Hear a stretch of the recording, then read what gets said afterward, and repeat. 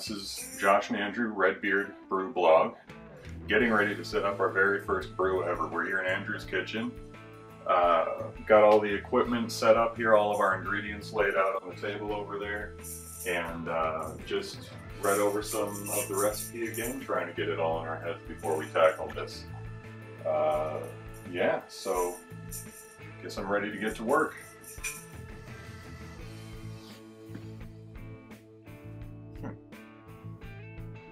It smells a little bit like oak sawdust, honestly. Says the woodworker. Yeah, says the carpenter. So there's that. You want to give it a shot? Yeah, it's like a, that's like 7th grade bread. Like a good 7th grade There you bread. go. Yep. Cereal. Cereal. Yeah. It's like little grape nuts. Oh yeah. Mm-hmm. That's cool. It does taste an awful lot That's like awesome. grape nuts. Oh, that's really good. Cool. I like that. Well, okay, we're done brewing. We're just gonna eat this now. All right, here we go. Beginning of the brew. We have our grain bag, our wonderful, wonderful grain bag, going into the water. Steep down in there. Then we're going to, oh, there it goes. Look at that release. Yep. We're going to bring the water up to a 175, after which we will let it sit and boil for 10 minutes. All right, well, Andrew is waking up his oldest from a nap right now. We've got our steep going here with our grain bag in it. And we are sitting at 140 degrees currently, waiting for it to get up to 175. And it seriously smells like a bowl of grape nuts, making me a little bit hungry. How's it looking in there?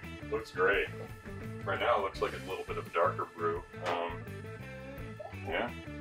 We're just at 171 degrees, waiting for it to go up the last few degrees before we sparge and add our malt.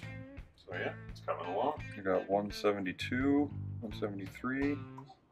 That's it. 174. All right. So we're going to turn the heat down now and let it sit at 175 for 10 minutes before we sparge, which is a step we're adding to the recipe. So now we are going to sparge. So sparging is where we're going to pour new hot water in order to try to draw as much of the sugars out of this bag as possible. Okay, we've got our liquid malt here that we're about to add. And we're just going to have a little taste of it first to see what it's like. That was suggested online so that you start to associate flavors of tree ingredients to the flavors that you'll be tasting at the end. As your body will naturally start to realize, oh hey, that was, in this case, a grease, I think it's 60L extract. Alright, Okay. It's thick. Yes, it is. Black. Just going to take a little off the top here. It's delicious. Yeah, it's like a molasses with a little bit more bitter. Yep. Than a molasses. It is. But it is a molasses. Yeah. So I'm going to start putting this on my toast. Just pure liquid malt extract. Yeah. Here we go. So had we not put this in the hot water first, this would have been just like, would have taken... Forever. Yes. Slow as molasses. In this case, malt extract. We're going to use that from now on. God, you're moving slow as malt extract. Pretty much out, so I'm just going to grab some of this. I'll take care of the stirring here in a second.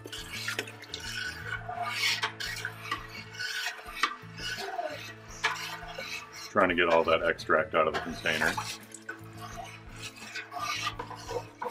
So we're adding the dry malt extract here, and I already poured one bag in, and it ended up clumping at the top quite a bit because I poured it all in really quickly.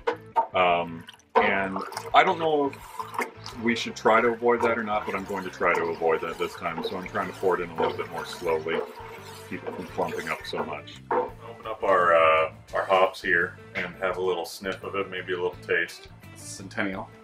Yep. Get that. That's going to have a good bitter to it. You can smell it. 10.6. Yeah, I can smell it over here. Yeah, right? Oh, those pellets or whole? Or Pellets. Holes? They're pellets. Whoo, man. Yeah, you want to have a sniff of that?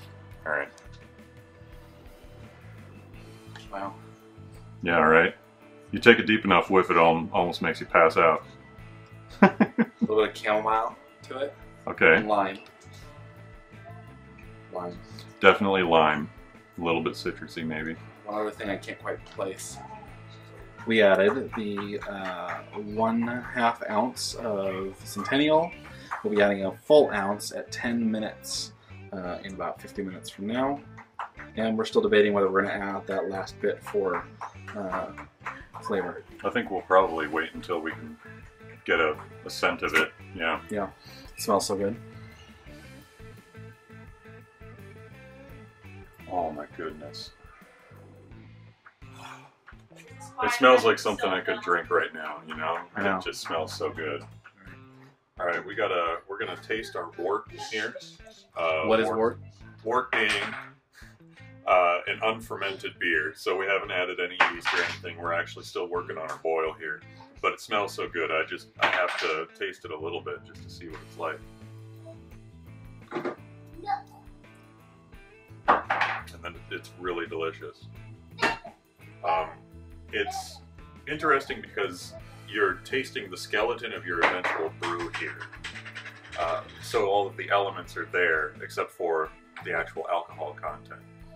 It'll be interesting to see how this changes as we add the last couple of ingredients and get it into the fermenting stage. All right. We finished. We did not add the hops as we thought we might at the very end. We put it in a sink full of cold water, and then we slowly added ice to the side and replaced the water on the side. Now we're whirlpooling it. Highly scientific form of cooling things. We're trying to very quickly cool it down to 85 degrees. Probably as soon as the ice melts around it, we will start running more cold water in this. So I'm going to test the gravity now. So what we've got is plastic it came with. Hopefully that's good enough. Pour it in there. We already tested it on water, so it does indeed work. I think we have got our color right on from the sample that we're supposed to get. So we need about a nice red brown. So they say to put it in and spin it.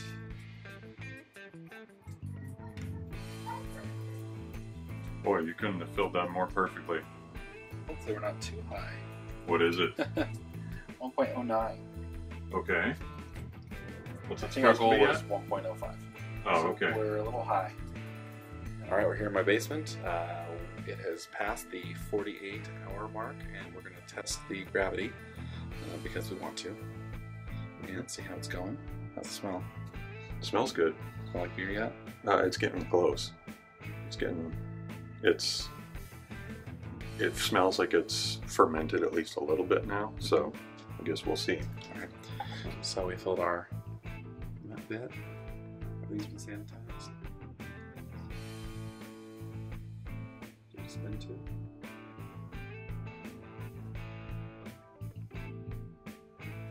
So we're right about 1.9. Is that correct? 1.030 right now.